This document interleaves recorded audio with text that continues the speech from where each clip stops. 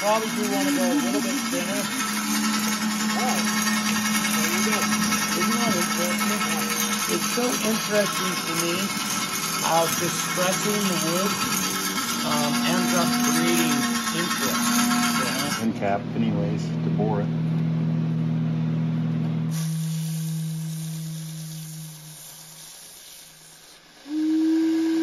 I think the more interesting grain is down here. We need to make a decision about where the shoulders are going now. Yeah, that's what I was thinking too. And do you want the sapwood on the shoulder side? I tend to think that the more interesting shoulders are going to be where the more interesting grain. You go between flat and curves and whatnot, and that creates interest in the grain. But it also, for a straight grain, it also is going to still have some interest because it's going to move.